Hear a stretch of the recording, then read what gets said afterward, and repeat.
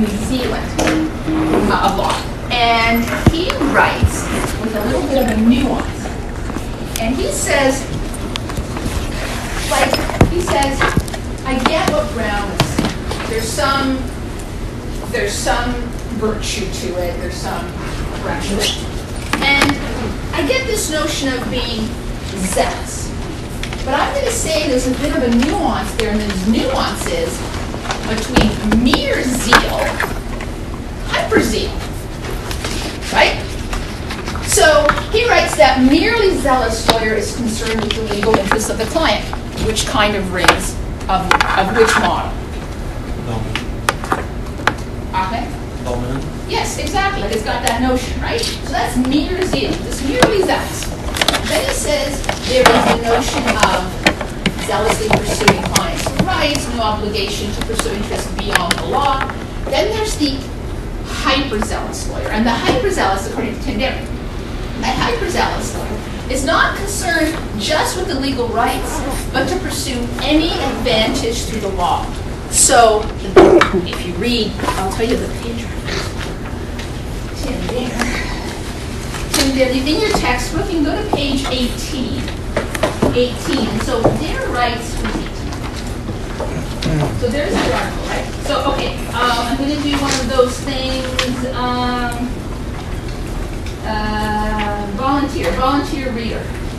Volunteer reader, so we can talk about it in class. This is Tim Dare's zeal versus hyperzeal. Proof game. Okay, so page 18 just is from here. Critics to the end of the page. So that's it. Send. Critics of the standard conception claim that it not only allows, but also requires them to use such tricks if it is in their client's interest to do so. But I do not think we should abandon the standard conception. This paper offers an alternative reading of the conception, proceeding from functional analysis of law and drawing a distinction between mere zeal and hyperzeal, in an attempt to show both that the conception is essentially the right way to conceive of ethical obligations of lawyers and how it is able to avoid the complaint that it requires excessive advocacy. In defense of a moderate version of the conception, I attempt to show that the conception requires and allows only mere and not hyperzeal.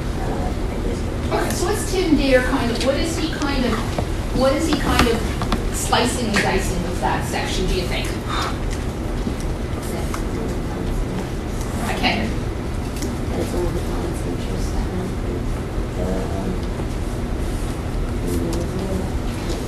Yeah, he kind of draws a line, right? He says, yeah, I'm with you on that zealous part, right? Client's interest, all good. But there's a point. When you cross the line and you fall off the ledge, right? You're going to resort to tricks. You're going to resort to tangential, on the boundaries. And he says, nope, too far. You've gone too far. Jill. I mean, he would basically say all those types of things you see on television lawyer shows, the Perry Mason, all of that would run afoul with him. Every legal television show would run afoul, right? Because we'll talk about them if you want, but how to get away with murder, first of all. Everything is wrong. Everything is wrong in that show, right? I don't know who they use as a consultant, but everything they do is wrong. And that's a perspective. That's my opinion. You can disagree. Okay, so we have that sort of notion. So what we'll see in this course as we go through it, we'll see this as kind of an undercurrent, like a repetitive undercurrent, like in music, right? An undercurrent that repeats itself, and we'll see aspects of it, of how lawyers conduct themselves, how judges perceive it, and some of the decisions that flow from that. So we're still talking about general concepts here. So what is the public interest? So we as lawyers have to work in the public interest, right? So we have to advance the cause of our clients. We have a public interest component, and that includes all that good stuff: justice, fairness, government institutions, and so on. At the same time, like you're juggling, right? At the same time, laws of business, we're not in it for charity. Maybe you'll do pro bono work. Good for you. Absolutely good for you. But you got to earn a living, right? You got to pay for the BMW, and you got to pay for the cottage in the smoke. So you're trying to earn a living. it's a business. There's a monopoly, right? Because not anyone can do this job. Profit motivation and so forth. So the notion of professionalism has been, written about and studied and discussed. So Alan Hutchison, another ethics writer, professor, he talks about what professionalism is, an essential element of which, of the vocation of law. Professionalism must be part of the lawyer's everyday work. So you've got to rise to this standard, right? You've got to rise to this standard of being professional in your work. What does that mean? Well, it means a whole bunch of things, and part of a big chunk of that are your ethical obligations of professionalism. And here are some of the elements, all that good stuff. I mean, arguably, human beings should have, we all should, but in particular, we as this little subset, this little privileged subset of society, have things like competence. You better be competent. That's why you buy insurance, just in case. Scholarship. We go through a rigorous education. Not everybody can do that. Integrity, honor, leadership, independence, pride, spirit, enthusiasm, civility, public good, right? Public interest, and commercialism. All good stuff. So let's talk about integrity for a moment. Like, if you don't have integrity in what you're doing, what have you got? You've got nothing. You've got nothing. Integrity is your, you've got many, but it's one of your flags. You have to exhibit professional self-discipline, high standards. It transcends a higher standard that's expected of all lawyers, and you must take individual responsibility for your personal ethics, but also a collective responsibility that the profession as a whole is represented. And we talked last time about when you do something, behind you stand all of us. So the lawyer who does something that the media gets a hold of and it reflects poorly, not only on that one individual, but on all of us. And that's your responsibility. We're all standing behind you. Not just this class. We're all standing behind you, the profession. Honor, another great, another 10-cent word. Honor. It's related to integrity. It's a similar sentiment, and it talks about dignity. Dignity, honor, integrity. Must be seen in a lawyer's everyday actions and attitudes towards peers, new members, clients, judges, those who assist in administration of justice. We're going to touch on a case today, briefly, not in your materials. Decision of the Law Society in January of 2019. This case is 8 months old, talking about this stuff, right? Which we say, or we looked at, germinates back in the 1700s with Lord Brown. So, real world relevance. Civility and collegiality. So, civility and collegiality have been, many times the subject of court cases, law society cases, and I mentioned the Joe Breda case, a big part of that case. And it talks about, or it considers such things as being courteous, dignified, civil, professional, and collegiality undergirds professional self-regulation in which rules and standards are developed. So here's the thing. We saw a picture of Saul Goodman, right? Yeah. First day, right?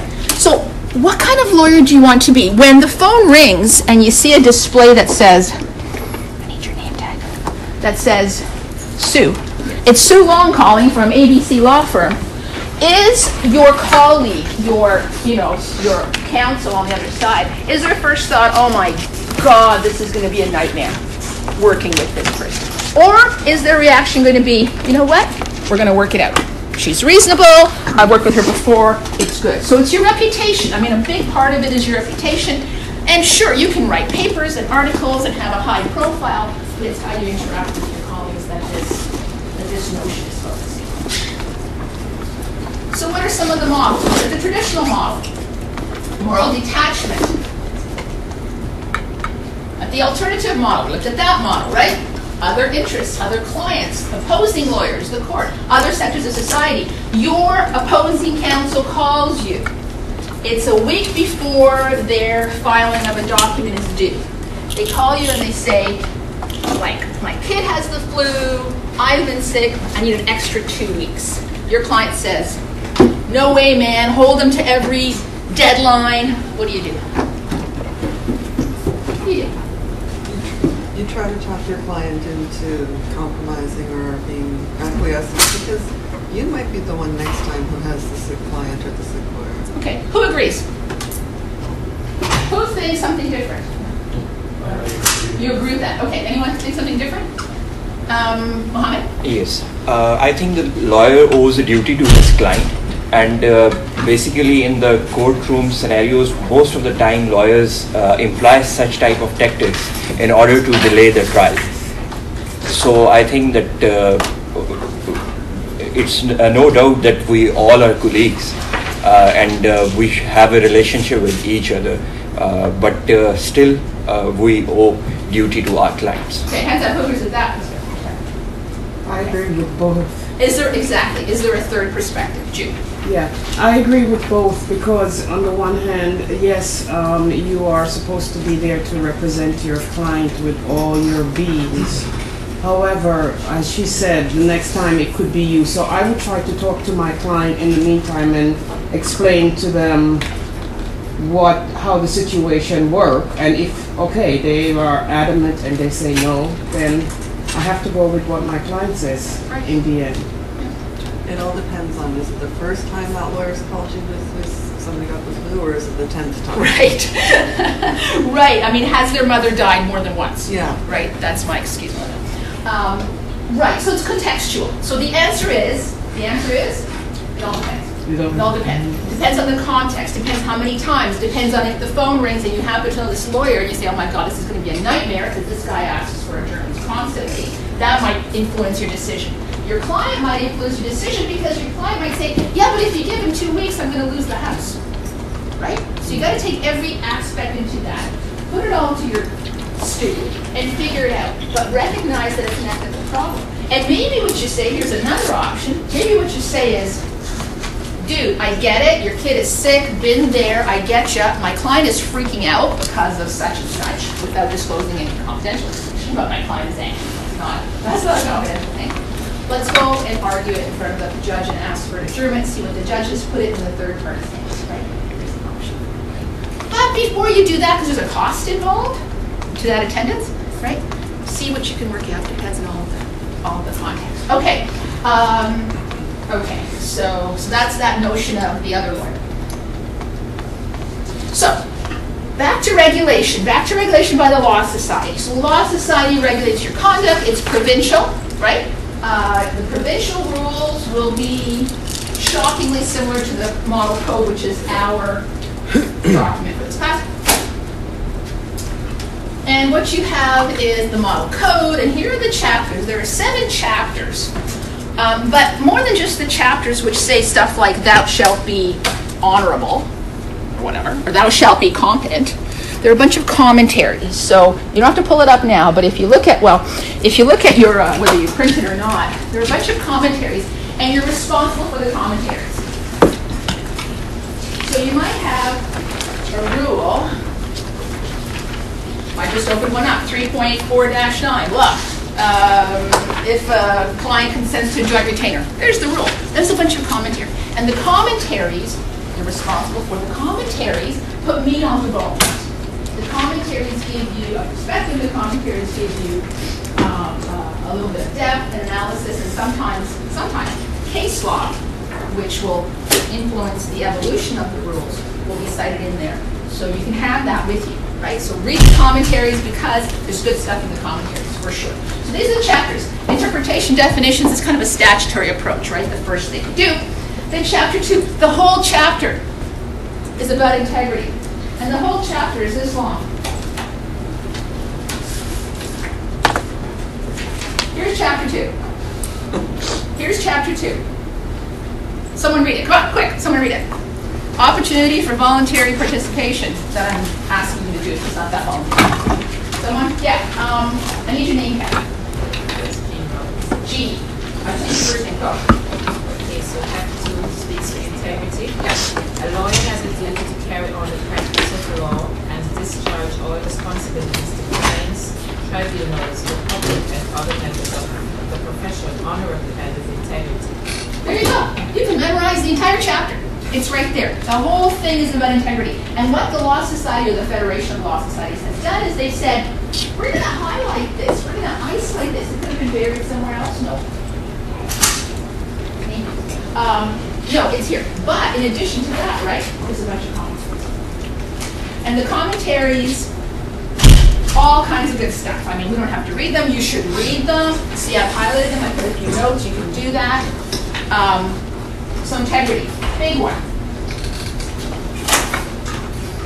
Chapters 4 is marketing. Marketing is marketing, right? Chapter 6 is students and employees, because you will work in an environment with others. Be nice to your students. They'll be lawyers one day. Yeah. Okay, chapter 3. Chapter 3, in contrast to chapter 2, the biggest chapter. The biggest chapter stuff. All kinds of good stuff. It's all good stuff. All the chapters have good stuff. You get everything. But here's what chapter 3 includes. Chapter 3 is kind of the roll up your sleeves and start working. So chapter 3 includes competence. Surprise, spoiler alert, you have to be competent in the area in which you practice. And you have an obligation to not take on work for which you are not competent. Makes sense, right? Competence, quality of service, honesty, candor, encouraging settlement, very important. You can't use inducements. Confidentiality, we talked about that last day, very important. Conflicts of interest, huge area of concern. Preservation of property, fees, contingency, withdrawal. Lots of withdrawal options, right? Non-payment, criminal, obligatory, and so forth. So 3 good stuff in 3. 3 is a big chapter, unlike 2. 3 is a big chapter. 3 is a big fat chapter. And commentaries. Let's look at one. Let's look at 3.2-7. I need a reader. We got to keep rolling here. Okay, Yanku, just read the room. Lawyer should Stand up, please, nice and loud. a lawyer should be on guard against becoming the whole of the unconscious. I'm sorry, I can't hear you, so maybe others can. 3.2-7, can you just a bit louder would be great. Okay. A lawyer should be on guard against becoming the fool or the dupe of an unconscious client or others, rather or not associated with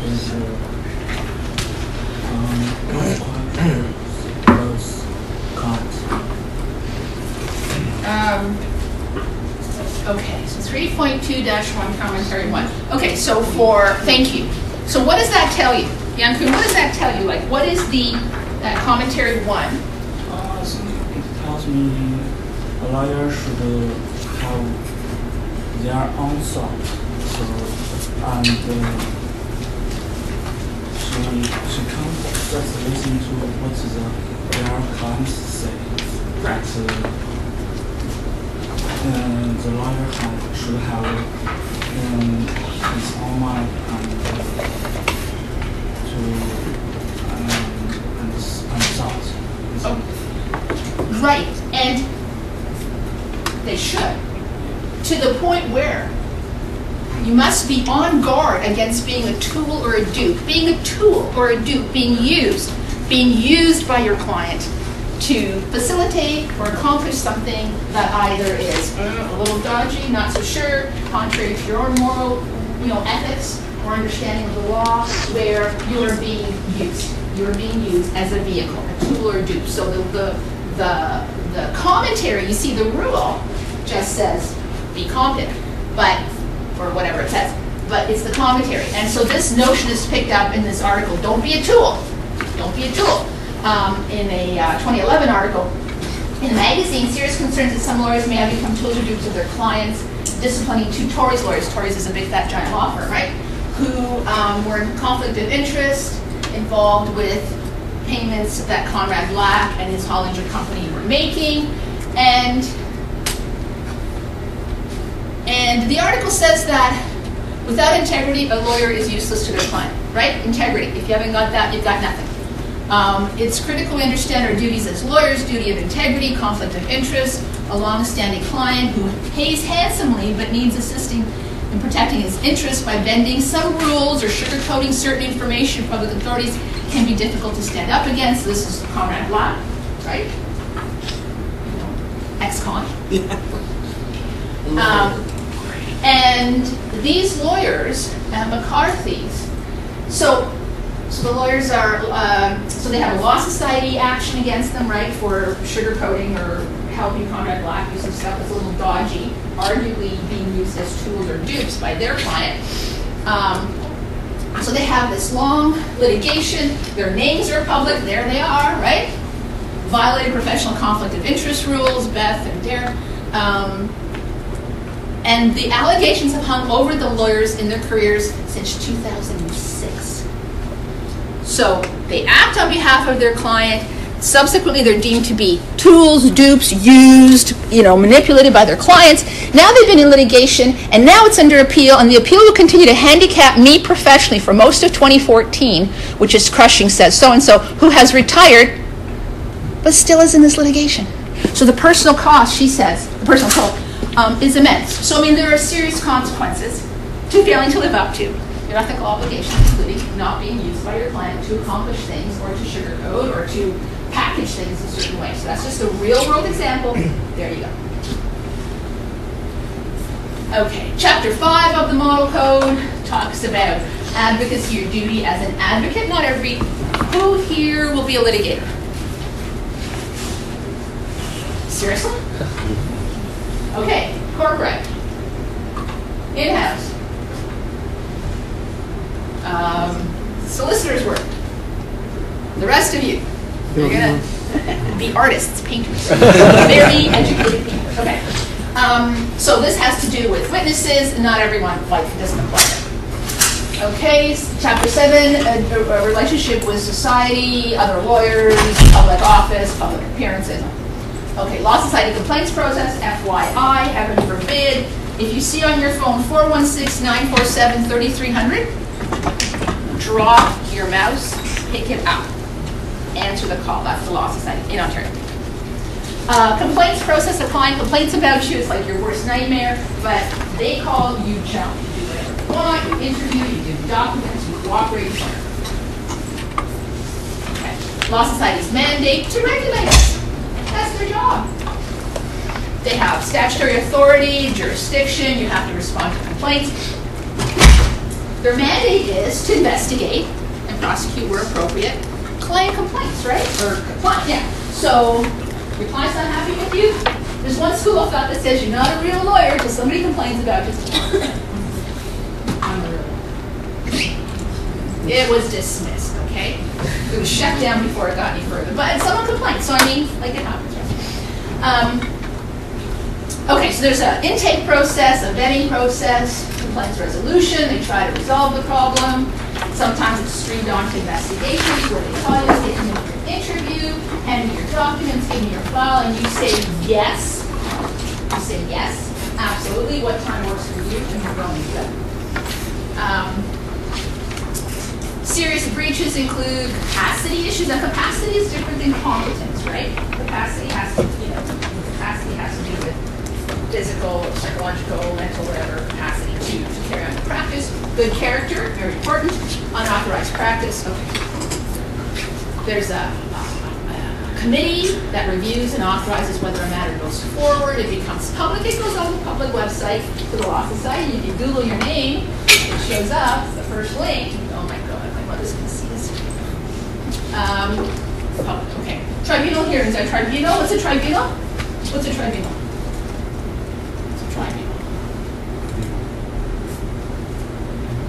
Any dispute resolution form which is not monopolized by rules of evidence. Okay. They can adjudicate, and it's a decision maker. Often things are determined to be by statutory regimes like the landlord and tenant, Yeah, teacher, yeah, yeah. etc. So tribunal try, right? So it's usually a 3-person panel. There's usually a legally trained person here. There will be, but in law side they have a public member, there's someone who's not. And in some boards there's a legal person and 2 experts, right? It's a delegation from the court system because you have expertise in whatever it is, in this case, in lawyers.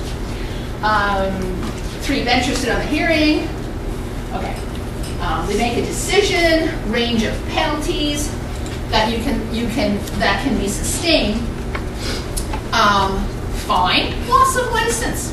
We just spent $300,000 on getting this far in your career. They yank your license. You got to go back to accounting school or something else, right?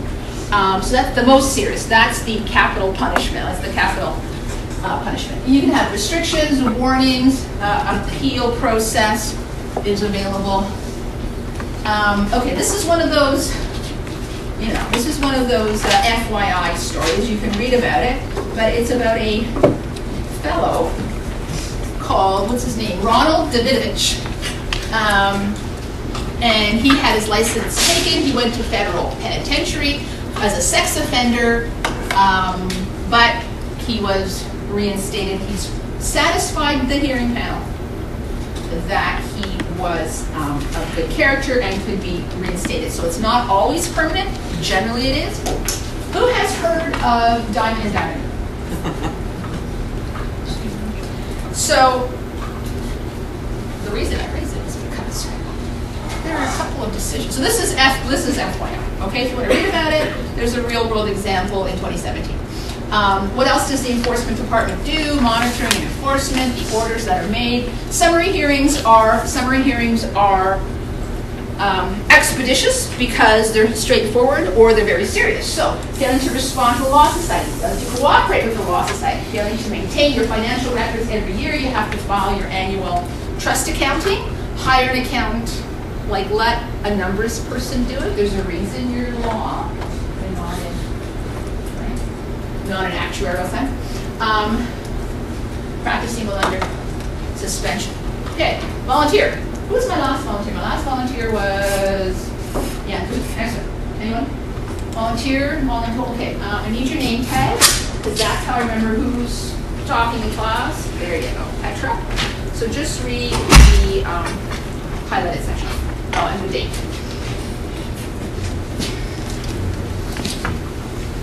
Stand up nice and loud. All practitioners have an obligation to cooperate with their regulator. At what point does a delay in providing information to the regulator demonstrate a lack of good faith cooperation? Go on, just read the highlighted section. Okay. Pardon? The highlighted section. Okay. This decision reinforces that a practitioner's duty to cooperate with their regulator means a prompt and complete response. Okay, and read the title and the date. The cooperation with one's regulator must be prompt. What's the date? The date is 2019. Okay, yeah, then it's Diamond and Diamond, right? Yeah. So his name is, what's his first name? Jeremy? So this is an example of a 2019 decision. You can read it if you want. It's extra reading. Who likes extra reading? So if you don't have to read. So it's a decision regarding Jeremy Diamond. And so the decision speaks to the standard. The standard is the decision reinforces a practitioner's duty to cooperate with the regulator, means a prompt and complete response to the request. Petra, what does that say to you? So what does this decision mean for us, to you, for us as lawyers, when the Law Society says your obligation is to act in good faith, Law Society v. Diamond says there's an objective standard and you have to be prompt and complete in your response. What does that say to you?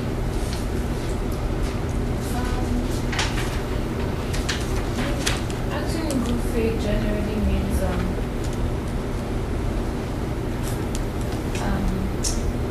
acting in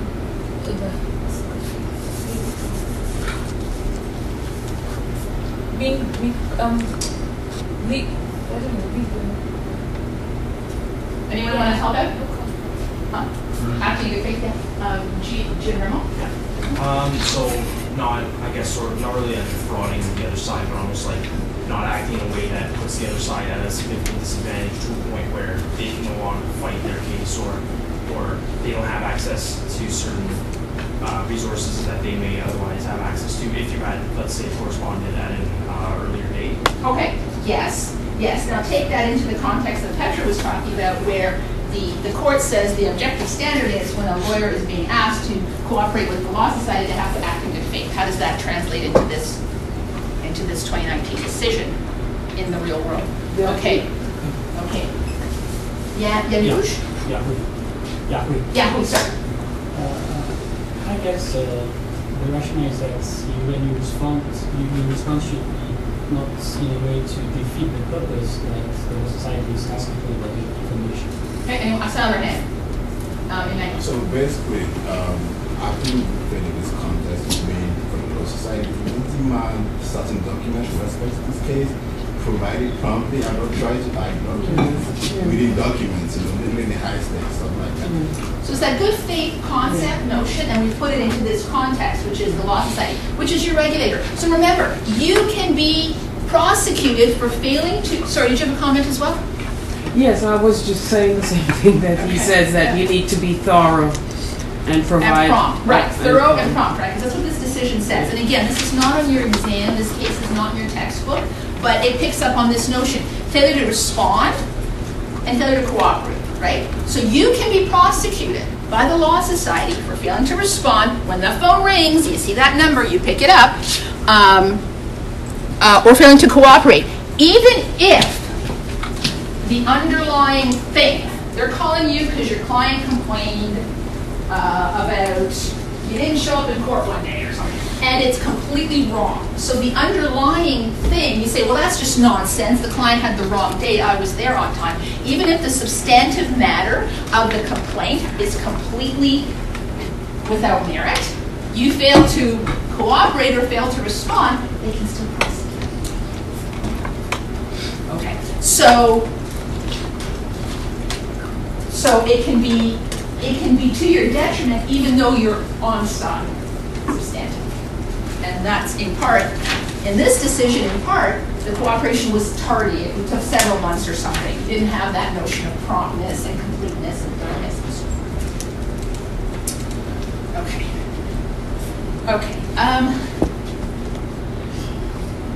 Complaints Resolution Commission. Okay, so that can happen with the Law Society. The complainant can review a request if it's shut down without merit. Legal liability. The standards, this is an important concept, is the standard. The standard is not one of perfection, but it must exercise your liability. So if there's a complaint to the Law Society, the question is, did you act contrary? Because you always cooperate. No one's going to have that charge, right? Did you discharge your professional obligations to the standard expected? And the standard is not perfection, because who among us is perfect? Don't raise your hand because I'm not going to believe you. But you must exercise the care, skill, diligence commonly observed by other lawyers in like circumstances. So if you are a 3-year call and you are a 20-year call, you're not going to say anything because it's going to be to your level. And you're an expert in real estate and you're an expert in family law, that's the standard to which you'll be held. Commonly held, other lawyers in like circumstances. And you must have liability insurance. That's a mandatory thing. Malpractice claims. The number one malpractice claim by clients is fail to follow client instructions, fail to obtain consent or inform the client, poor communication. Then things like deadlines, limitation periods. I like this one. Not knowing the law. Competence, right? Maybe you should know the law before you do your practice in a particular area. Fraud. Okay. We finished yesterday's or last day's class. Remember to sign in. Okay, we are going to move on to today's class. Hooray! Not bad. Not bad. Okay, and today's class is who's this? Oh, that's Gregory Peck. It is Gregory Peck. Who's the lawyer? Atticus Finch. Atticus Finch. What kind of lawyer is Atticus Finch? The best. What kind of lawyer is Atticus Finch? Okay, who's seen the movie? Who's read the book? It was a while ago. I know. What kind of lawyer is he? It is a criminal case. What kind of ethics is he bring?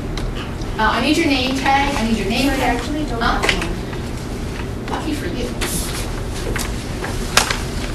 What's your name? Ikra. Ikra. What kind of ethical stand does Atticus Finch? He's one with integrity. He always did the right thing, the moral thing. Not just like whatever was legally right, but he also cared about what was happening to the other party as well. And it's an excellent book. So you haven't read it, go ahead. He's a real advocate too. Yeah, and I think it's criminal law, right? Yeah. Okay. So today's lecture 2, hooray, here's my disclaimer, everyday disclaimer, right? Because I'm not wearing my lawyer hat, no legal advice. I'm not telling you anything legal, no legal advice here, you can't. Okay, today we're going to continue talking about governance, good character, and law society. Oh, we forgot a joke. Today's last day's joke went live, like that thing crashed. So we need a better joke for today. Better joke, legal joke, lawyer joke. Nothing. Lawyer dies. Lawyer dies, and at the burial, ground is open, there's a big hole in the ground, and his 3 friends are standing here going, oh man, another one gone. And the 3 friends are a dentist, an accountant, and a lawyer. The dentist says, he was such a good guy, he lent me money to finish dental school. So I gave his widow a bunch of money. The accountant says, you know what? I agree, he was such a good guy, he helped me open my practice. So I donated a bunch of money in his name to a charity. And the lawyer says, you know what? He was a good guy. He helped me fund my first rental lease or whatever. So to repay him, I wrote a check for his money. That one you get, right? Okay. So now we're talking about governance as a legal profession. That's us. That's us. And we have a number of ways in which we are accountable, right? Civil rules, tort negligence, court rule, legislation, market forces. We are governed by our profit aspect, business aspect, and the law society. So we have all kinds of things coming at us that we have to be responsible for. Self-regulation, we talked about SROs, right? Self-regulator, that's us. What are the main responsibilities of the law society? Admissions, right? You all have to satisfy the admissions requirements, professional standards, rules of professional conduct. Imagine that. Professional liability insurance, mandatory to that, have to have it. CPD, continued professional education, and complaints, investigations, hearing, and professional discipline. Heaven forbid, you're hauled in front of the Law Society Tribunal, and in Ontario, paralegals as well. Let's look at something. Go to page 209 of your textbook, and I need another volunteer. I want to hear your voice. So 209, what's there? Probably something good.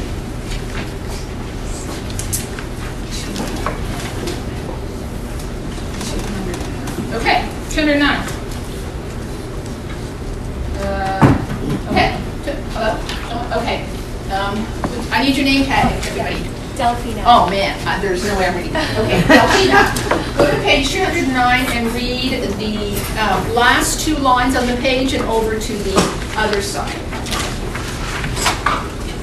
Thanks a lot. Yeah. The basic model adopted, for example, in Ontario, Northwest Territories, and British Columbia, is that lawyers are obliged to participate in 12 hours of CPD per year, 2 of which must focus on either practice management or professionalism and legal ethics, 3 in Ontario.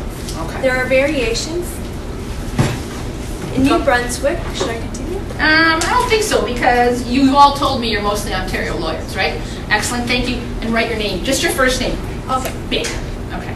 So, 12 hours. It doesn't sound like a lot. It's really not. There's no excuse. But what happens is every year, like this time of year, come November, there's this flood of people trying to scurry to finish their hours in the last thing. You're reading about real estate ethics and you practice it down the long. It's just got to get the hours, right? So one strategy that I use is to get them all in front. January, February, March, I'm done, right? Everything else is free. But, so you've got 12, 3 of which are professionalism ethics, which is this stuff. This stuff. So whatever area you practice in, there's going to be an ethics component to it, and your, whatever you join or whatever will send you emails with CPD presentations, an hour and a half here, 2 hours there, whatever, and then you have to log in with the Law Society, and if you don't log enough, they send you a nasty email saying, you haven't done enough hours. Okay, so that's Ontario, 12 and 3, and you got to do it, you got to do it. And not only that, like, I mean, much of your day, any given day, will be legal reading, keeping up with your area, right? You got to keep up with your competence levels, right? Okay, so we got that. Yeah, 12, 3 professionalism, 9 substantive. In addition, you've got something new. So you've got a new component that is due. The deadline is 2020. But the new component is effective January of last year. You also have to do an EDI requirement. Equality, diversity, inclusion. 3 hours focusing on those. And you have to finish them before December of 2020.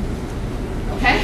So that's an additional, this is like new, right? So the basic standard is 12, 3 ethics, and then the 3 additional ones, but you have a period of time because there's a transition period. So this is a requirement. What is the requirement? You have to have a total of 3 accredited professionalism hours that focus on advancing equality, diversity, inclusion. The purpose is training on equality, diversity, inclusion to create awareness of the challenges faced by racialized licensing, system enhancing diversity, inclusion in all workplaces. I was reading recently that lawyers were taking issue with the EDI requirement. With the EDI requirement? Yes. Okay. What was the issue? It seemed as if they felt that they were being forced to comply. Okay. Are we talking about EDI or statement of principles? Oh. Let's look at this. Interesting segment. Oh. Is that There you go. Okay, and so what's your understanding of the issue? So EDI, I haven't, if someone's heard, let me know. I haven't heard any particular debate on that issue. EDI. SOP, Statement of Principles. What do you understand about that, Jean? What do you understand is the issue? Pardon? They need to express how they felt about. Yeah. I think they had to express. Is it expressing how they felt about the EDI? So I think there was a statement of expression that they need to make, and they felt as if they were being forced to actually. So let's make a distinction between EDI and SOP, right? Statement of Principles. So hang on. So Jean, anything else you want to add? Then one, and then ICRA. Yeah, hold on. What? You want to listen? Yes. As far as I'm aware, there has not been a raging debate about EDI, equality, diversion, inclusion. And that simply is a requirement that you take educational courses to enlighten you on those ethical issues before the end of 2020, and then after the end of 2020, every year, in addition to 12, of which 3 are ethics, you'll have an additional requirement of 3 for EDI. So that's a CPD requirement, continuing professional development. That's for your elucidation. Okay, now, unless someone's heard about a debate on that, I think where the debate lies is SOP, Statement of Principles, which is a different concept, right? So Statement of Principles is, what is SOP? What is SOP? Okay, what's SOP? I was actually going to make a comment on the EDI. EDI, okay, go ahead. A few years previously, there was a lot of talk in the press about, do you remember there was a lawyer named Selwyn Peters? I do. And was that the sort of thing that prompted the requirement coming in 2018? Was that sort of issue? You know, I don't know with a certainty, but I wouldn't be surprised. I mean, the Law Society is trying to be responsive and current and engaged, and if it hears a number of issues from the community, kind of try to respond to that, might well have been part of it. But let's talk about SOP, because SOP has been. I was going to go to that too. Okay, so just hold on. Hold your thought. So SOP is, unlike the EDI, which is thou shall take a course, passive, right? You're just taking information. The SOP is actually a requirement that you create or write or sign on to a pledge or a notion or a promise of how you will behave in your practice. So this is more it compels you to do something as opposed to sit back and receive. So that's, I think, the main distinction, or how we can think about it. So Juan, what do you want to think? Last week, I think that... so louder, so... I'm sorry. Last week, I think that the Law Society decided that lawyers and paralegals are no longer obliged to adopt in their statement of principles the obligation to promote equality, diversity, and inclusion. So that's where it crosses over. So promoting it versus learning about it, right? Mm-hmm. Passive, active. Correct. Thank you. Ikra? Yeah, I was just going to say that the issue was similar to the issue that came up with Jordan Peterson about freedom of speech, that you can't force anyone to say that they feel a certain way, or, you know, like you can't enforce something like that. Yeah. So, not on your exam, but if you want to read it. So it says, stop the SOP, right? So there was a raging, was there anybody else that had a comment on SOP? The raging debate as to, until now, where you have the option to this point, it was mandatory. You had to sign off on this thing, right? Raging debate by many lawyers, and in fact, there was a program that said stop the SOP, where there was a contingent of lawyers when they run for bencher seats. They have to, it's like an election, right? And we all vote. Some were the stop the SOP contingent. So if you voted for enough of them, they get on the benchers, they can vote this thing out. But huge debate, arguments on both sides. Happy to talk about it offline.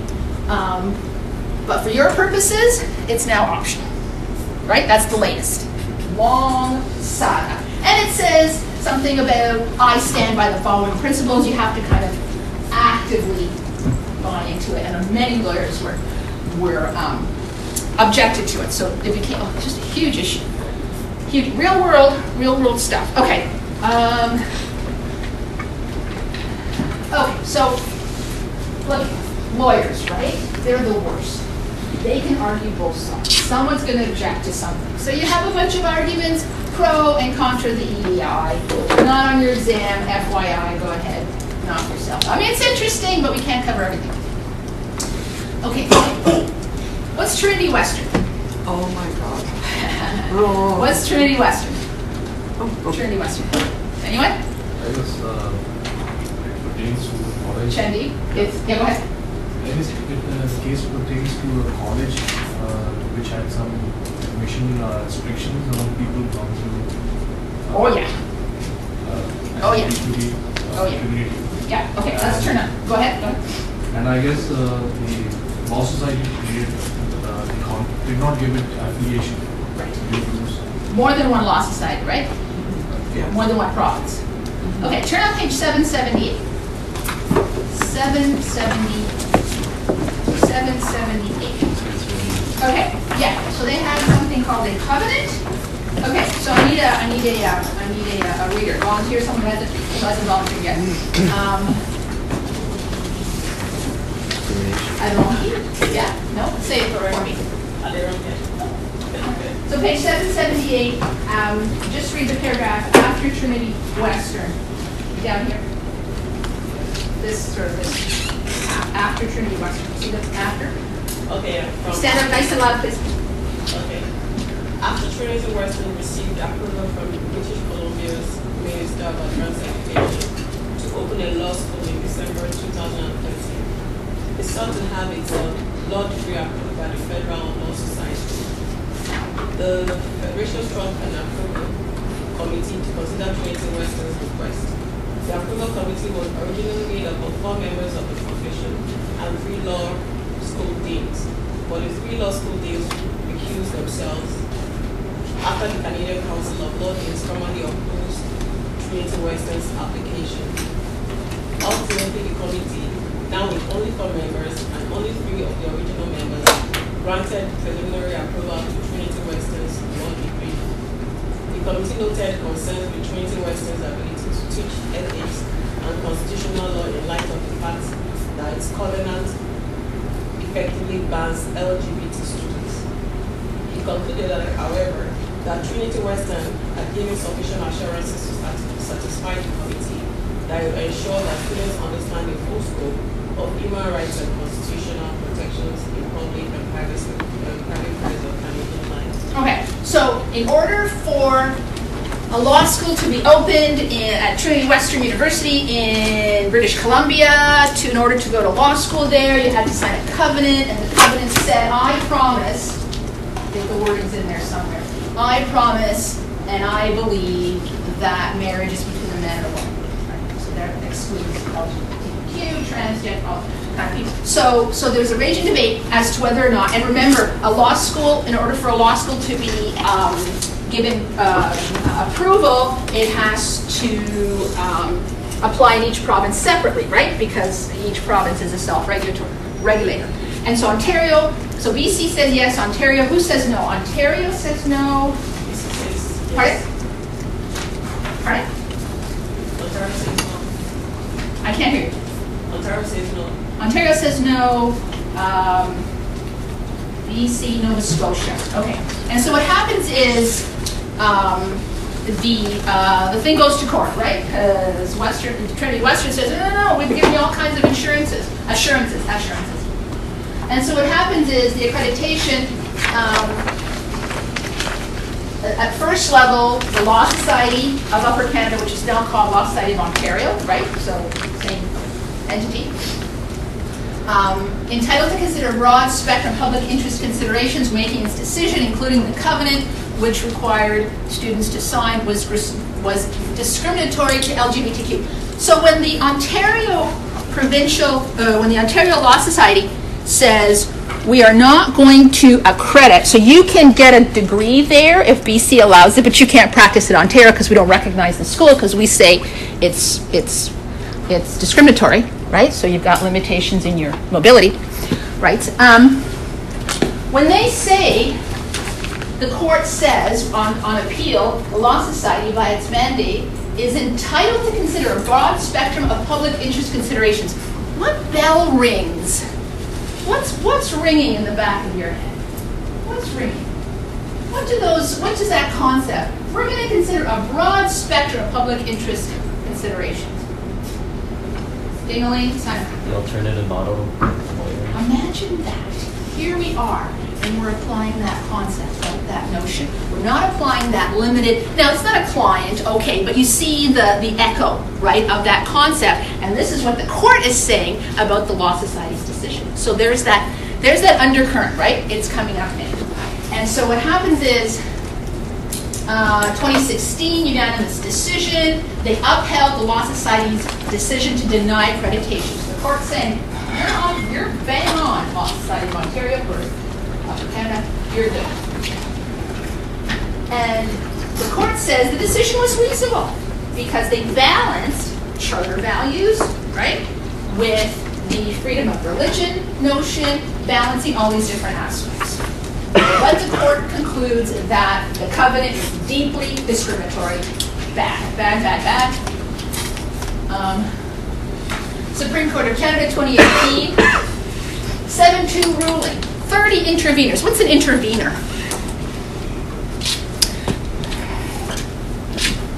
Ahmed. So there are third parties who are concerned about the case? They're not the litigants, but they have an interest. They get permission to make submissions, right? Exactly. So 30 interveners, like, that's a lot. You might have one or two. 30 bodies that are not the parties involved that say, I want to speak to this Supreme Court. The Supreme Court says yes, they get standing. And what they say is, 7-2 ruling, 6 years after the Christian University proposes a law school, 7 judges upheld the Law Society's denial of accreditation. Supreme Court of Canada, our ultimate, body, says, Law Societies, you're good. You said thumbs down. Too bad for Trinity Western. And what they say is, because the covenant is discriminatory, and the covenant would prohibit the conduct throughout 3 years of law school even when students are off campus in the privacy of their own homes. How do they know? Like, how do they know what the heck you're doing when you close the door, right? Because what the covenant says, it's only a man and a woman. So, the Supreme Court says, no, too bad for you, Trinity Western. Those are the judges, this is their decision, and okay, 9:30. So just give me a few more minutes, we'll try and plow through some more of this. So that's a case study, that's Trinity Western. That is in your textbook, that is on the exam, and you can read the case in its full, in all of its glory. Okay, so we're talking about the structure of the Law Society, admission to the profession. You have to have certain education, you have to have certain courses, you take an oath. And look at the oath. Has anyone done this yet? Not yet, right? You have to stand up in front of your husband, your wife, your mother, your children, whatever. You have to swear that you accept. And look at the language. We're lawyers. Language matters. Somebody wrote this, language matters. You will say, I said it one day, you will say it one day. I accept honor, privilege, duty, responsibility, protect and defend, faithful to the best of my ability, not refuse, promote, I will not promote frivolous. Don't be a tool or a dupe, remember that? Don't be a tool or a dupe. I will act with honesty, integrity, improve access to justice. I'll obey the rule of law. I will have ethical standards. You're going to swear to this. Okay, and, not only all of that, we have a good character requirement. What the heck is a good character requirement? What's a good character requirement? That shall be a good character requirement. Someone with high ethical standards. Okay, and what's that mean? You see, it's kind of a circular thing, right? ambiguous. It's very and it's intentionally ambiguous, right? Because it's meant to cover a whole range of things. You can't list 5. It's intentionally written that way. It has notions of maintaining public confidence in the legal profession. You stand here, but we're all standing behind you. Integrity. Integrity, exactly. Dealing fairly, being competent. What is good character? It's a combination of qualities or features that distinguish one person from another. What the heck does that mean, right? But it's intentionally so, because you can't surgically drill into it. It has ethical, integrity, candor, empathy, honesty, all that good stuff. Remember that long list of things that we're responsible for? It's all kind of folded in here, baked into them. And so we have a case, for example, of Freira, who he's a student. He's a student. He hasn't even started his professional career yet, and he's already in trouble with the Law Society. And he can't get an articling job. Hey, I hear you, right? That alone is a huge, big problem and issue. And it has been, by the way, for 20 years. This is not new. It's always been a problem. So couldn't get an articling job, so he enhanced his academic record. Okay, so, right? We're lawyers, ethical, integrity, honor, honesty, and he enhances his record. He's found out. He continues to say, no, I got straight A's. I'll tell you where you can find this case, because it's a seminal case, and it is page, interesting enough, 755, so you can go and read it in more detail. So this case, the decision is, should he be accepted into the Law Society? No. You know why? Because being a lawyer is a privilege. It's not all right. You don't get just to walk and say, here's my money. I've done the law school. Take me in. No, it's a privilege. Good character comes from good behavior. What does that mean? It's subjective. It's to be assessed. And in this case, not enough time had passed to consider a change in his character from, enhancing his records, which is, fraud. Burgess, okay. It's 9:35. We cleaned up from last day. We kind of have a lot today. Can you 5 minutes? 5? Yeah, I know. So 9:40, go. And when considering whether or not to allow the person back in, the tribunal will consider factors nature, duration of misconduct. Was it 2 weeks? Was it 2 years? So a lot of contextual issues. Behavior since then. Any remorse? These are all kinds of mitigating factors. It might be aggregating factors. Any rehabilitative efforts, and the amount of time that has passed by. So in this case, enough had passed by. The tribunal says it's not math, it's not a science, it's an art. We are going to consider there's no mathematical formula, and we have to have no magic number, we have to have a general approach of whether or not good character has been satisfied. So stats, from 2012 to 16, 4 years, Law Society granted applications of only 2 former lawyers for relicensing on the basis of good character. So it doesn't happen a lot. Okay, real world example. Reader, and yeah. Okay, so just read the highlighted section. The title and the date and the highlighted section.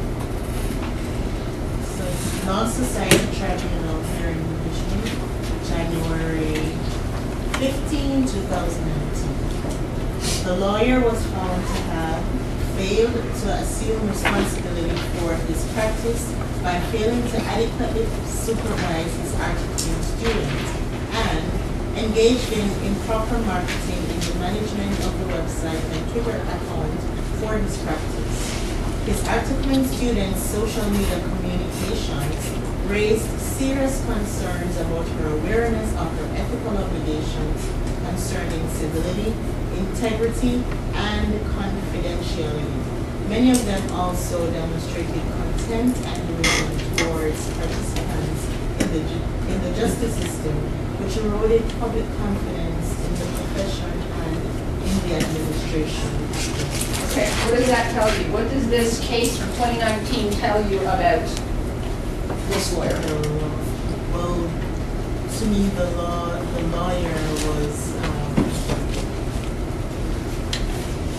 to me, what I got from the Law Society, pretty much they were inspecting or supervising the social media accounts of this lawyer, and the lawyer was also watching the articling students' accounts. And failed to properly supervise her. So he's prosecuted by the Law Society and found liable for not. Who has a Twitter account, by the way?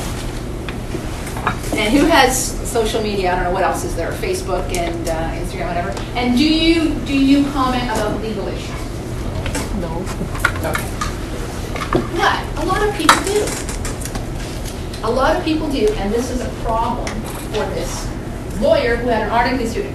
And what does the articling student do that the lawyer is? So she has her own case, right? So that's the case of the lawyer who's the supervising lawyer. This is the articling student. She has her own case, right? So let's have another reader and see what happens with her. Another reader. Thank you, Andy Chendi. So you're just going to read over a 6-month period. Nice one. Over a 6-month period, the society received 4 complaints about the applicant's conduct while she was an articling student. They included being arrested for an altercation with courthouse staff, offensive Twitter posts about participants in the justice system, some of which potentially breached confidentiality requirements, and set up a searchable public database of police officers, found prosecutors, and justices responsible for eroding civil liberties in Canada. The applicant's communication and actions towards a number of persons were inappropriate, disrespectful, and unprofessional. The applicant's honesty and integrity were not in doubt. Rather, the concern was her exercise of judgment and her lack of insight into the impact of her comments on other people. After a 1-year break, she completed her articles without further interpersonal conflicts, though she continued to use social media. The applicant recognized her need for assistance, so she retained an executive coach and subsequently a psychotherapist.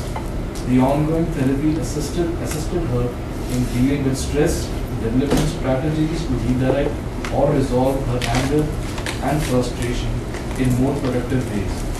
and being open to requesting and allowing support from others. The applicant was presently of good character and was eligible to be granted a L1 license. Okay, so she is found to be of good character. So what you have is a 2019 decision that talks about the kind of stuff we're talking in class today. It's a real world thing, and good character in this particular case was in her favor at the end, but you can see what the kinds of issues that were of concern. Twitter postings, naming bad crowns, naming bad police officers, and so forth.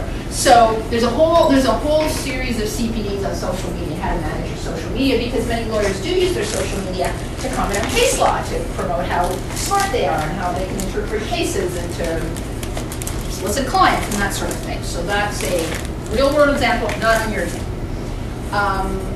Federation of Law Societies of Canada, they are the national body. They wrote the model code. 2017 is the last iteration. They update it from time to time. And they establish protocols. They have educational standards. That's their job. Background of the code. Self-regulation. Lawyers, right? They can argue both sides. Maybe that's a good thing, but there are some lawyers that think that self-regulation is good. So there are arguments in favor, there are arguments about independence, there are arguments about the laws, whether regulation is a good thing or not a good thing. The Law Society, the Federation of Law Societies was in litigation over regulations that would have forced lawyers to collect information about their clients and financial transactions. So when your client comes to you with a suitcase full of money and says, here you go, put it in your trust fund, start acting for me, you're supposed to ask some questions, right? The Supreme Court found those requirements violated the Charter. So what the Federation of Law Societies does in response to this challenge is they say, okay, we're going to have a model rule that prohibits legal counsel from accepting $7,500 or more in cash. It has to be wire transfer, paper trail, bank transfer, and so forth, to protect against what? Anti-money laundering and fraud. Proceeds of crime, right? Okay, so that's sort of the concern that's trying to be addressed. So that's what the Federation of Law Societies is an example of what they do, right? They respond to issues and they might evolve their rules. So anti-money laundering, there you go. It's called the no cash rule.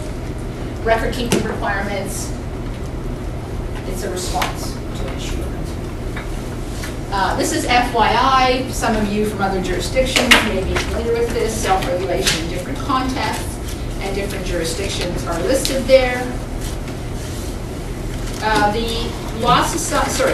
The AG versus Federation of Law Societies case is at page 267 of your text. You can read it in all of its glory.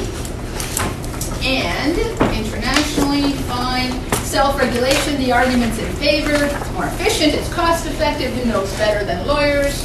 X's, T's, all good reasons for it. Arguments against, conflict of interest, because, hey, we're lawyers, we might want to watch out for each other. Public versus the profession is the body that regulates lawyers interested in protecting the public, or more its own, like its own brethren, sistren. And, you know, as we see more and more cases from the Law Society, sometimes some people have argued the penalties are kind of light, they're kind of low, kind of not particularly harsh. And so it's an ongoing debate, right? How do we deal with it if we don't have self-regulation? Some say separate it out, some say Quebec has a special, anyone here from Quebec? You have a special, what's that layer called? There's a special layer of administrative tribunal. Professions, or you can have access to them. That's a good thing. Office of the profession, so it's like another layer. So just ways to approach this. Quebec's rules are a little bit. Okay, policy concerns. So these are policy arguments for and against self-regulation. And you know, you can debate it, you can discuss it, you can think about it. It doesn't change the fact that you have to comply with your provincial rules. These are some of the arguments. So discipline. Discipline is one of those important aspects because there have to be consequences for not complying with the rules that you are obliged to comply with. Page 116. What does page 116 of your text tell us? Probably something interesting. Page 116. All right. And so one of the concepts of discipline, or one of the underlying issues of discipline is, well, first of all, sorry, let me back up. Main reasons for discipline, right? The main kinds of cases that go to hearings that lawyers are charged with being offside of the rules. Fraud, good one, right? Theft, forgery, all that criminal stuff. Violation of a fiduciary duty imposed by law, which could include your client, for example. Inability, which has to do with, due to mental, physical, or addiction, which has to do with not competence, but capacity. And then, remember the good old failure to respond to the law society. That's one of the top reasons. Because if you can't comply with your own regulatory body, you are ungovernable. We do not want you in our club if you don't follow the rules. Here's an example of a fail to cooperate, fail to accommodate case from 2018. This is a real world example. It's an article that you can read. What's on 116? Why did I take you there? 116 is professional misconduct. Okay, okay.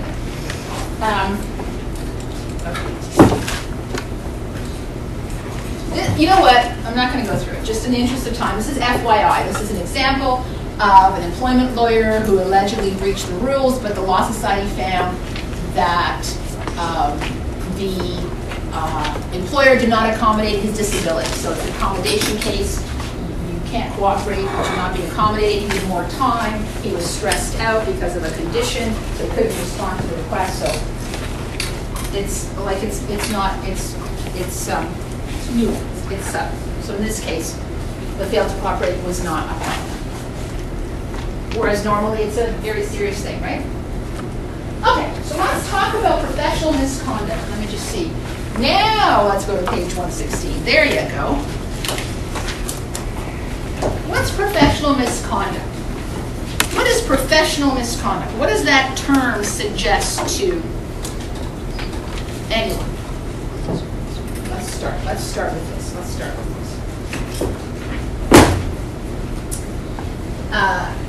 There's not a hard definition, but it is intended to serve as guidance and commentary for this notion, the CBA Code of Conduct. The CBA, Canadian Bar Association, volunteer organization, you can join if you want, you don't have to. They have their own rules, you can comply with them.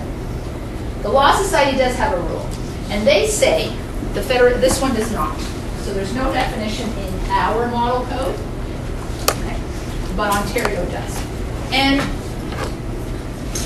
the notion of misconduct in the Ontario code is professional misconduct means, defined term, professional conduct in a lawyer's professional capacity that tends to bring discredit upon the legal profession. Remember, your conduct, if it's professional misconduct, reflects on all of this. Okay? So it brings discredit upon the whole profession. For example, violating or attempting to violate the rules, knowingly assisting or inducing someone else to violate the rules. Those are some examples. For example, okay, so let's stop here. Let's go to page 116 and let's talk about professional misconduct. Page 116. Reader, here's your chance at golden opportunity. Nadia. Oh, sorry, Nadia. Yeah, page 116, traditionally. Nice and loud. Traditionally, professional misconduct has been defined in terms of disgraceful or dishonorable conduct. Some element of moral turpitude was required by negligence by itself would not suffice. While in theory the scope of professional discipline is broad, in practice it is much narrower. One leading commentator has suggested that there are basically 4 reasons for taking disciplinary action against lawyers. Essentially, lawyers in Canada are subject to serious discipline for just 4 reasons. Because they have been guilty of theft, fraud, forgery, or some other criminal offense, because they have violated a fiduciary duty imposed on them by law, because they are unable to carry on their practices due to physical or mental disability or serious addiction, or because they have failed to respond to inquiries from their governing body. Do you want me to keep? You're fine. Okay. So professional misconduct, it has to do with, so what do you take from that? What do you take from that?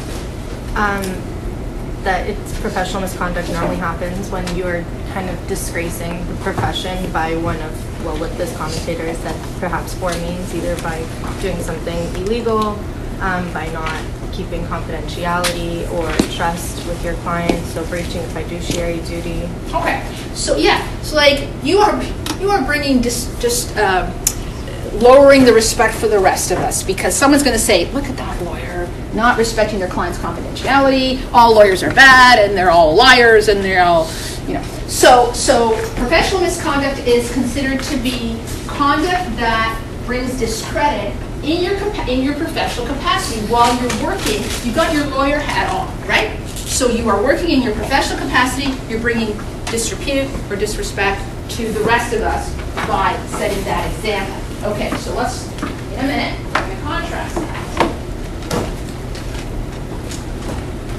So one example of some of the responsibilities you have are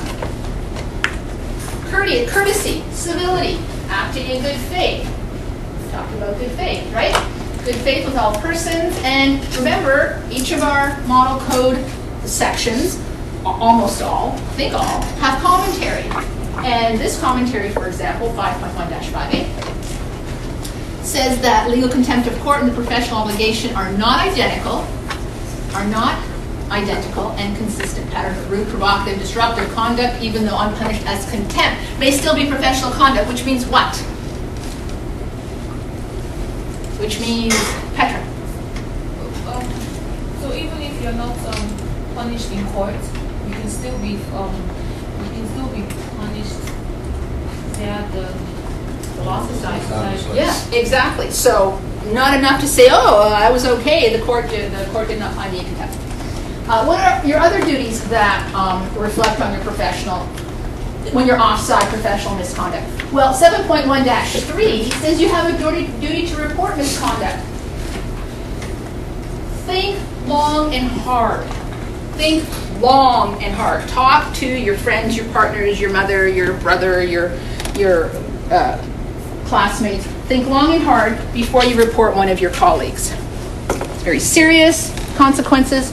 It's not a frivolous, it's not a quick decision, it's something very serious. It'll have consequences for them and for you, and heaven forbid we pull the trigger too quickly. But that said, long and hard, however, if you are aware and you are satisfied that these things are going on, then you absolutely have a duty. You actually are compelled by your own ethical rules to report.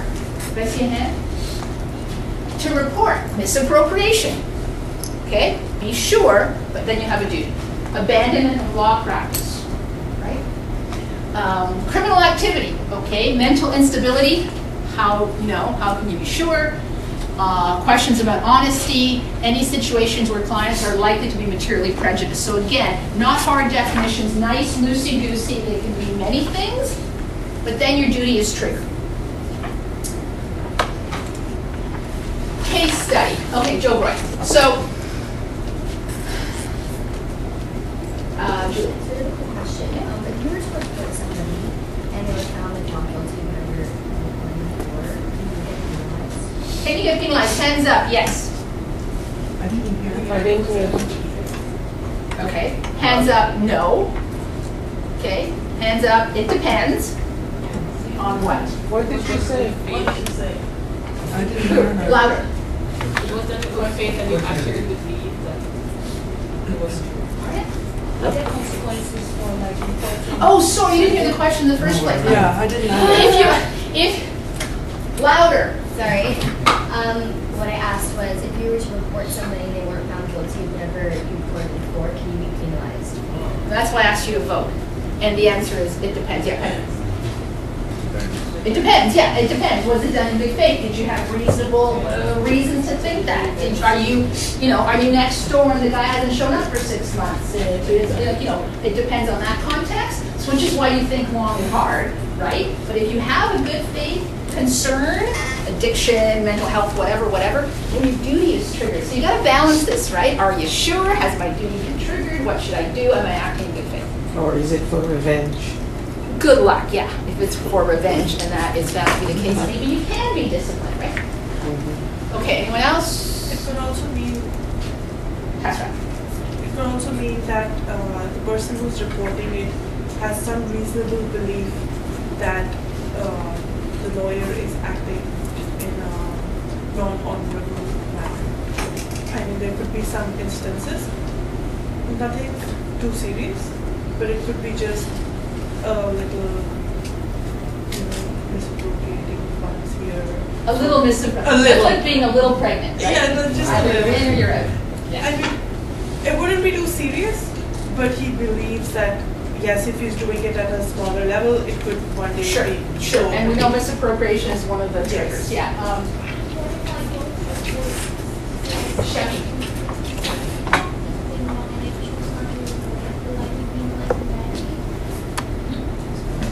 Hands up. You think your duty is being triggered, but you don't report it. Hands up. Yeah, you're in trouble. Couldn't hear her. Oh, louder. Is that louder? Say a person believes there's something wrong, but chooses not to report. Right? Chooses not to report. Okay, hands up. Yeah, you're in trouble for not complying with your duty. Hands up. No, you've made a decision based on your... It depends. Hands up, it depends. So it depends, right? Like what are your reasons? Maybe you have reasons. If you can satisfy a law society investigating that you have good reasons for not doing so, maybe you're okay. But if you just sit back and say, yeah, she's drunk at her desk every day and passes out, but I'm not really sure she has an addiction problem, maybe you won't, right? So it's gray. Little misappropriation, $1 million, a big misappropriation. Okay, so case study, Joe Groya, question of when zealous courtroom advocacy crosses the line to professional misconduct, right? And remember that notion of he's wearing his lawyer hat. And this is the Briex case. And do you want to give us a thumbnail? Thumbnail only. Well, Briex. Briex was a mining case, and I don't remember many of the details, but a lot of people lost money. Groya was zealously advocating for his client to the point that people thought he crossed the line into being rude and very uncivil. Yeah. Okay, so the Law Society takes action against him, but not the OSC prosecutor. Interesting. Who is, as we speak today, in my world, in court with one of my colleagues, or in our tribunal. So so Briex is before the OSC. Briex is a mining company. They're salting, so they're fraudulently indicating gold holdings. Groya's proceeding is self-initiated by the Law Society. Not a client complaint. It's self-initiated. Okay, go. Yeah, I'm curious about that, because to me that just reeks of being targeted. Yeah. So I mean, there was a time. This is 17 years ago. I think it just was resolved last year, the year before. So there was a lot of media coverage. There was a lot of professional debate. There was a lot going on. The Law Society starts it, and there's like the story's all very it's all very reality world interesting. There's a guy that falls out of a helicopter, and we don't know if he jumped or was pushed. Was it an accident? So it's all very salacious. Law Society proceeds against Joe Groya. Hold on, and they, at first level, they find him responsible for professional misconduct, right? And costs of $247,000, 1 month suspension. He appeals. So there's a whole history here. And so Joe Groya is trying to practice law, meanwhile, right? This is one case. By the way, he wins the case at the OSC. Like, he's successful, right? Did you read about it, or what do you know about Joe Groya and Briex or Felderhoff? I just read about the Groya. Yeah. So he's like, actually, he won that case. But look what happens from 2001 to 2018, right? We have all these different decisions. He's trying to practice law. This is one case. He's got lots of clients. And he's dealing with all of this. And guess what? 2018, a year ago, Supreme Court of Canada, in his favor. I have a question. Yeah. Is it very common, or is it more towards being rare for the Law Society to self-initiate? Very rare. Very rare. Very rare. Very rare. It's a highly unusual case. Yeah, for sure. So now let's compare professional misconduct, right? One. Is he a bencher? Oh. He is a bencher. He was elected bencher. It's delicious. Yeah, he's elected bencher. Let's compare professional misconduct with conduct unbecoming. And what does conduct unbecoming? Now again, remember, there's no hard definition in the bond code for which you're responsible, but the Law Society of Ontario does have a definition. And that definition is conduct unbecoming means conduct including a lawyer's personal or private capacity that tends to bring discredit upon the legal profession, including criminal act, improper advantage of youth, violating dishonesty. So it's got that same kind of flavor, but now, guess what? You're not wearing your lawyer hat, but you still have this kind of obligation, right? Because conduct unbecoming can be in your personal or private capacity. So you're coaching your little daughter's softball league, and you yell at the ump, and you tell her she's blind and stupid, and you make a scene, and your poor kid's going, Dad, shut up. Possible that you might have violated this rule, or this concept, or this notion of conduct unbecoming. You're not wearing your hat. You're not in court. You're not disrespecting a judge or the process or your colleague, the lawyer. You're in your personal, private capacity. So guess what? You don't get a free pass just because you clocked out. Your day is done. Boom! I did my 14-hour day in the office. I'm free now. No, you still might have an issue with conduct unbecoming. And guess what? We have a case with a test. We like tests. We like tests that the case law gives us, because then we have something. We take our facts, we take our text, we put the two together, we have some kind of guidance. So here's the test for those two concepts. Larriker is a Law Society of BC. Doesn't matter, right? It's a professional, it's the Law Society of another province, no problem. 2011. Here's the test. For professional misconduct, here's how the Law Society will decide. It's guidance. It's not a form, right? Where the facts disclose a marked departure from the conduct the Law Society expects of members. What the heck does that mean? It means what the Law Society determines it means. When you have case law and you have precedent, so you can read and get a sense of what's a marked departure.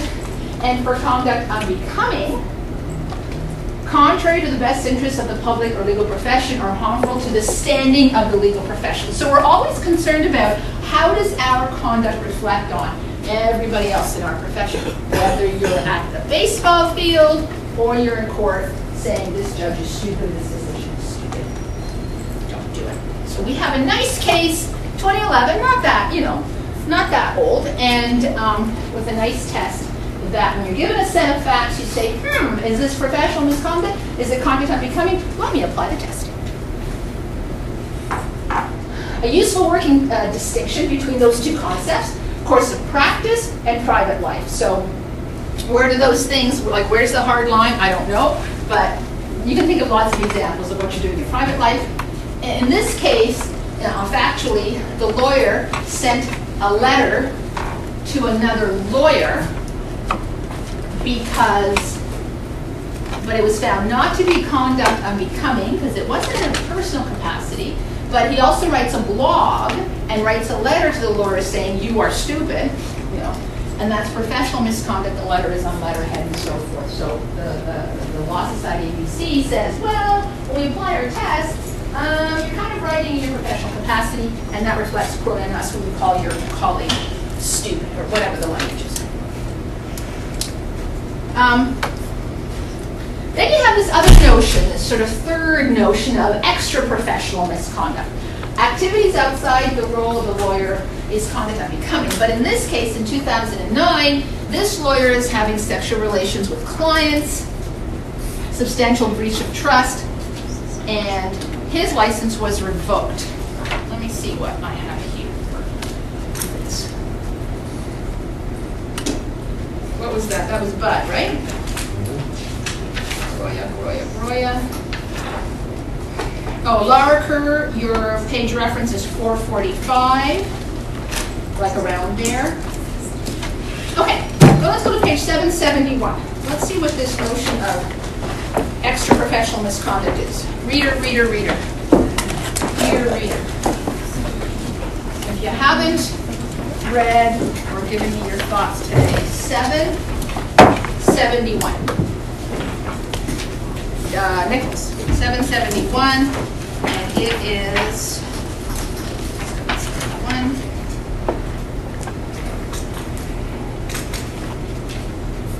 In our view, to the end of drunk. So in our view, go. Nice and loud, stand up. In our view, an application for reinstatement is much different from an application for admission to the bar. The applicant in this case, in addition to committing the most serious of crimes, has broken faith with his oath, his role as an officer of the court, and as a member of our law society. As Deborah wrote in her article, Moral Character as a Professional Credential, clearly the rationale for monitoring practitioners' personal behavior is somewhat stronger than the justification for screening candidates' conduct. Attorney actions, unlike much applicant misconduct, cannot be discounted as remote in time or the product of youthful indiscretion. Moreover, violations of the law assume a different symbolic dimension when committed by those sworn to uphold it. Ultimately, the benches must assess the effect of the admission to the bar of its applicant on public respect for the legal profession and the law in Alberta. Mr. Sychuk was convicted of a brutal crime, one of the most serious crimes one can commit. It was not a product of youthful indiscretion. 2 years prior to killing his wife, he discharged a shotgun in his own home in the presence of his wife and children while drunk. Okay, thank you very much. And that's the Sychuk case. So here it is, second-degree murder, and Sychuk is at page, well, it's 771. It just starts a little bit earlier on. So the concern was the reinstatement would compromise the public's respect for the law and the legal profession, that notion of everyone standing behind you, and he is not reinstated. And so this notion of extra professional misconduct is page 764. One more reader.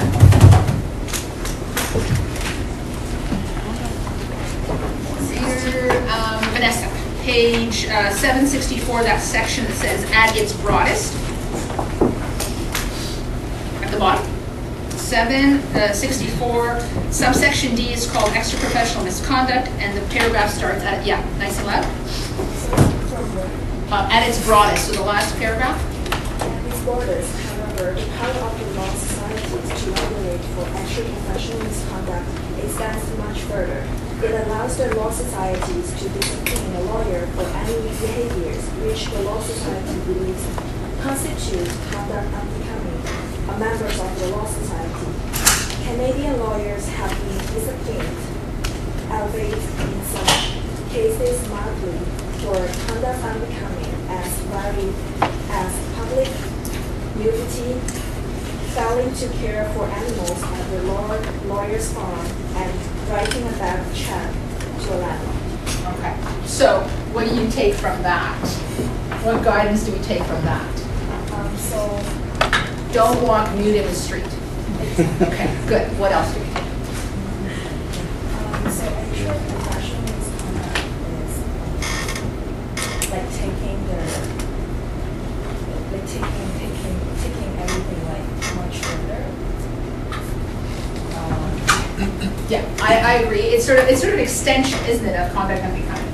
Gianrimo and Jean.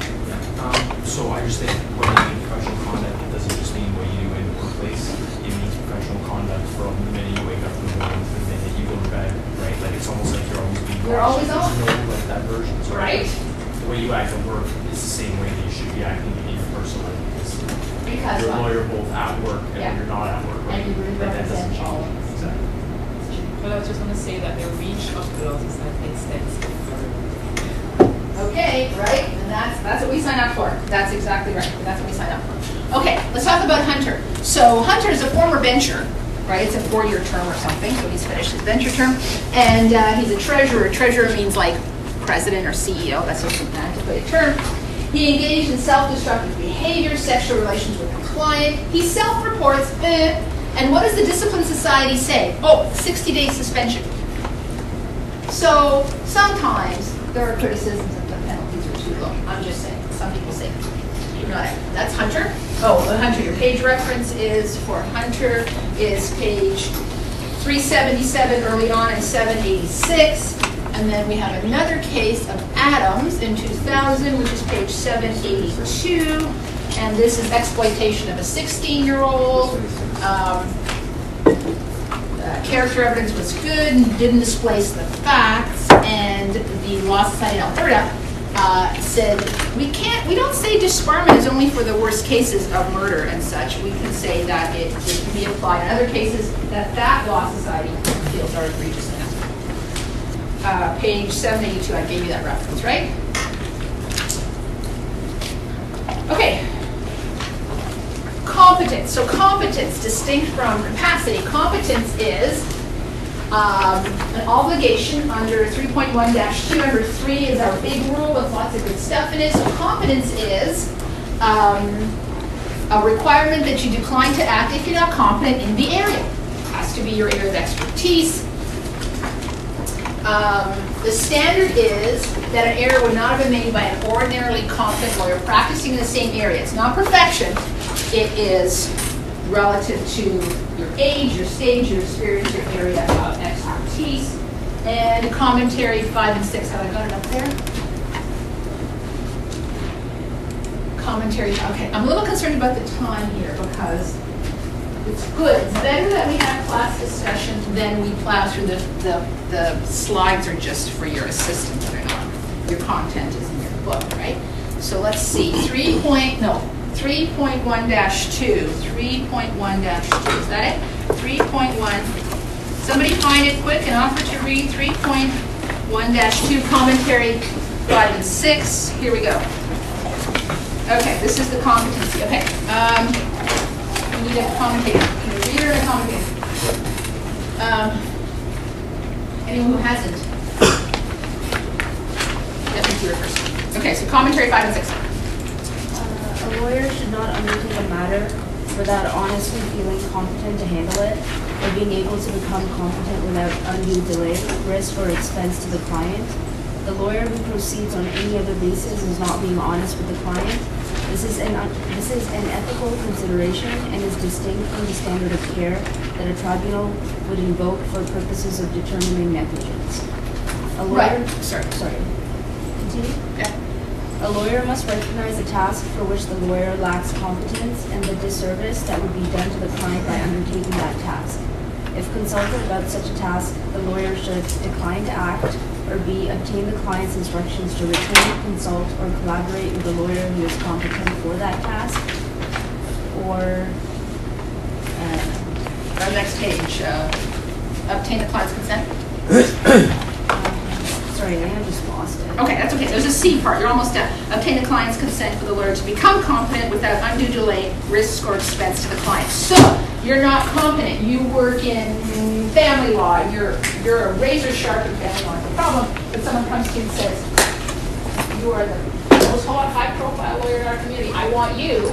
But it's a corporate matter. So what are your options? You're not competent, so either you can decline, say, sorry, too bad, so sad. You can say, oh, wait a minute, let me bring on a senior member of the bar and I'll be second chair and I can still be there for name recognition, happens all the time. Or C, let me become competent. I'm going to read everything, but what, so you're nodding, so what, lucky you. So you can become competent, but what are the caveats? Whoa, take turn. So if you want to comment? Yeah, sure.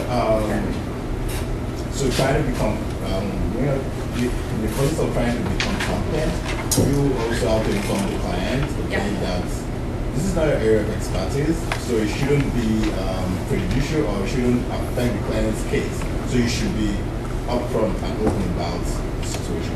Right, okay, and G? I was going to say it should not be to the detriment of the client. So in becoming competent, you should have sufficient knowledge that you'll be able to take on whatever task it is. So it must not be at no risk on the client. Right, so you need consent, be forthright, explain, and so on, and say you want me to become competent, but by the way, it will cost you any money, and it won't delay your hearing, assuming you have enough time, and so on, right? So that is another example of where we have a nice, good rule, and the rule, by the way, if you read just the rule says, 3.1-2, the rule just says, A lawyer must perform all legal services undertaken on client's behalf to the standard of a competent lawyer.